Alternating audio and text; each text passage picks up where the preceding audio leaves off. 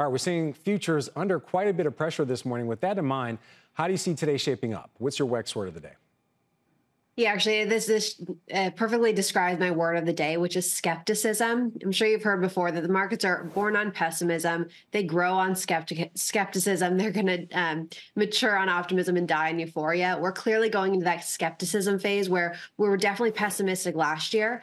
When you're seeing with investors, they're showing that their investor sentiment optimism levels are actually high, but they're not putting their money where their mouth is. There's still a lot of cash on the sidelines, and cash levels actually went up last week, showing that investors are not yet ready to put their money in.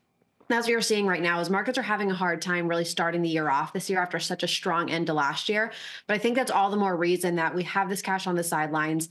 As if inflation does in fact come down, you're going to see that come off and go back into the markets. And I think it's all the more reason the markets will eventually go higher this year. Okay. It's just having a little bit of a false start here. All right, so you see the markets going higher long term, but important to note, the S&P kind of peaked into positive territory last week. Now it looks like it'll open up negative for the year when the opening bell comes if the trend in futures continues.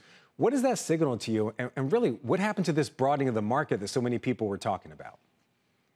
Yeah, you're definitely seeing this consolidate here, which I don't think is that abnormal. We had a really fantastic run from the end of October through the end of the year, and you're now starting to see that pull back a bit here. And especially now you're seeing earnings are starting, and that's going to be the focus this year, where there's a lot of optimism, especially with artificial intelligence. And now you're going to want to see that actually reflected into earnings or reflecting into profits. And so you're going to see investors, I think, are taking a little bit of a sidelines until we actually see how earnings are shaping up. We're already seeing that starting here, and I think you're going to start to see some more reflection of that as we go forward. You just need to see some more numbers coming out here. You know, Courtney, you're saying investors are a little bit on the sidelines. According to the latest data from the investment company, it's about $6 trillion on the sidelines, so it's more than just a little bit.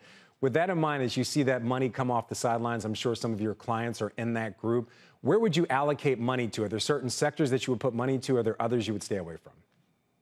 Yeah, we're making sure that we have broadly diversified portfolios, but we are actively taking profits from those large the Magnificent Seven companies that did really well last year. And we're adding to things like small caps, things like energy, things like real estate, some of those interest rate sensitive sectors. We're making sure we're taking profits and adding there.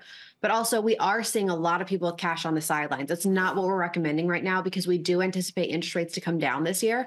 And the first thing that's going to reflect downward are your money market funds. So you do not want to be sitting those forever. You're going to have that interest rate risk where you're going to eventually be reinvesting those into lower rates.